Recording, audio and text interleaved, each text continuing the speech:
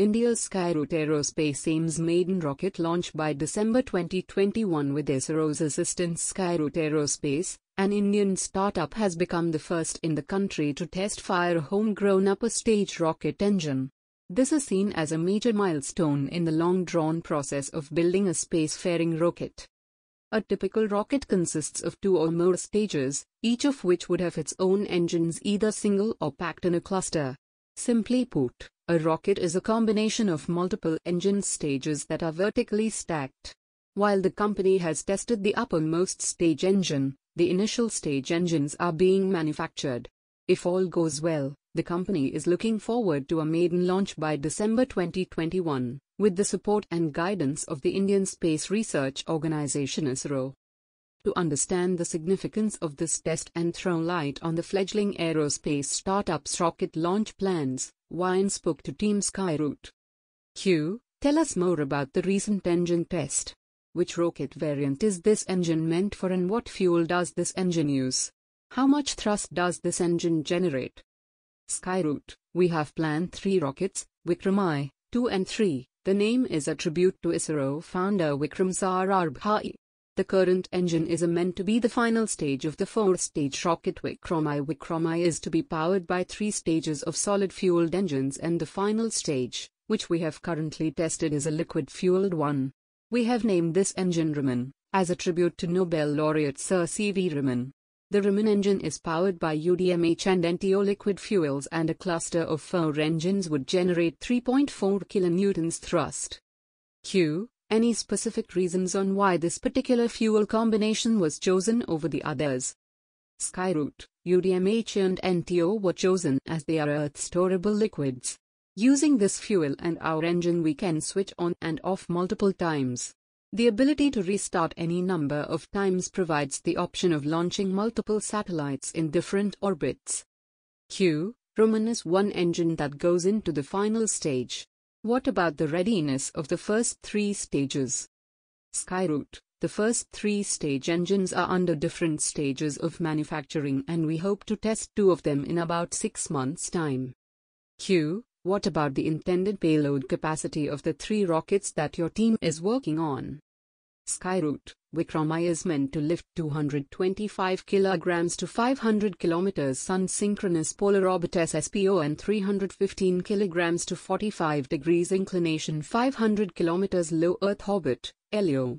Vikram II is designed for 410 kg to 500 km SSPO and 520 kg to 45 degrees inclination 500 km LEO.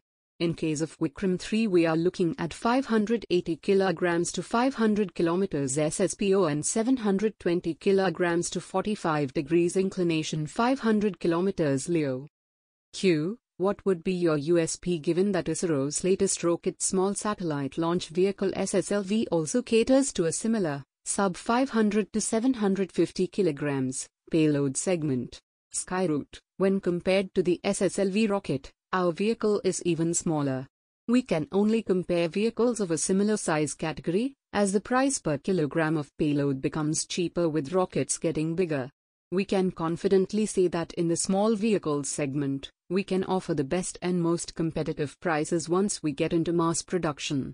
As all our 3 variants get operational, we can also offer a significant reduction in per kilogram cost. Testing rocket engines, sourcing components and preparing them for launch requires expensive infrastructure. How are you managing? Skyroot, we have some basic facilities of our own, and the rest are to be provided by ISRO. In terms of procuring components, there is a reasonably well-developed infrastructure in India, thanks to ISRO. We are able to source majority of our components from various vendors and MSMEs within India. As manufacturing costs are relatively low in India, our overall development cost comes down. ISRO needed over 2 decades to master their most reliable rocket engine, Vikas. How is a startup able to do the same in lesser time, so much so that a December 2021 launch is envisioned? Skyroot, although we started off in 2018, we have had a head start because there are ISRO veterans helping us, besides Indians who have worked in this field in foreign countries. Basically, the scale and thrust of our engines are lesser than the ones being used at ISRO. We have also been trying new technologies such as 3D printing in fabricating the engines. This has nearly reduced the overall mass by 50% and reduced total number of components and lead time by 80%. 3D printing is majorly used in India for plastics. How do you think this would fare for metals and alloys, especially in terms of its efficiency in manufacturing rocket engine components? Skyroot. Besides metals, we are also using special materials in the 3D printing process, and the Vikram engine has come out as designed and is highly efficient. Though uncommon in India, 3D printing using metals is widely used in the international market, and various components used for space projects are 3D printed. We are looking forward to 3D printing the entire cryogenic engine to be used in our Vikram 2 rocket. In terms of vehicle assembly, launch operations and post-launch tracking and telemetry, how would you manage and which facilities would you be using? Skyroot. For launch pad and mission control, we would be making use of ISRO facilities, preferably the new launch pad for SSLV that is coming up. But that depends on the timeline of when the pad will be ready and when our rocket will be ready. It is up to ISRO to determine the cost that would be incurred for providing us these facilities for launch. Currently, ISRO charges us a nominal amount for the testing that our equipment undergoes. Testing and launch operations are very costly and involve expensive infrastructure. How would liabilities be covered in case of mishaps, and what about the quantum of damages that would be sought, if any? Skyroot. Given that insurance is available for all these components and processes, of course liabilities are going to be covered by insurance. But even otherwise, prior to every single test there is a board of approval that does several checks before granting permission. After the board grants the go-ahead, then any test has a fair chance. Of course, in case of damage there will be payments that one party would have to make to the other, and insurance would also be covering a portion. We look forward in space playing a key role in making insurance, if/when needed, accessible at affordable premiums for the new space startups.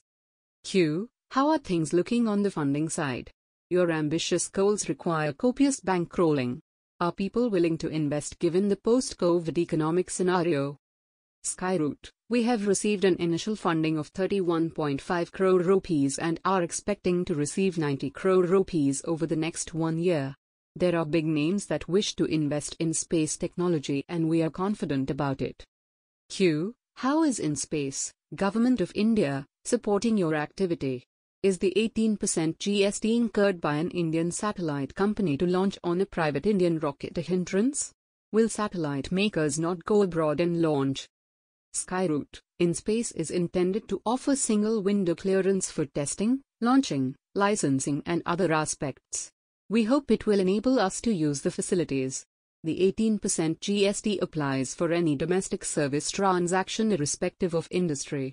A major pain point for new space startups is the incurred 18% additional upfront cost, which will locked up in GST credits.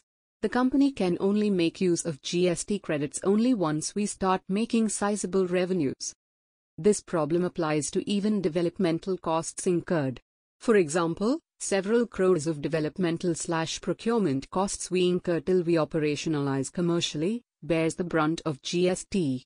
Ideally, capital-intensive hardware/space startups like us should be given GST incentive in pre-revenue phases. Rocket science involves people from all scientific disciplines. Tell us about the people in your team and the disciplines they cover. Skyroot. CEO Pawan Kumar Chandna and COO Nagar Bharat Dhaka are postgraduates from IIT and had worked with ISRO on rocket mechanical systems and flight computer, avionics respectively. Currently we are a team of 40 and the fields of expertise are electronics, propulsion, guidance, navigation, control, structure etc. But we do outsource quite a bit of our work, and that would mean that we have over 100 people working for us in all. But as we near launch, we'd certainly grow bigger as a team. Can we expect your proposed maiden launch by December 2021 to carry a dummy payload or live satellites? Skyroot. Depending on demand, that is something we'll decide about 6 months prior to launch.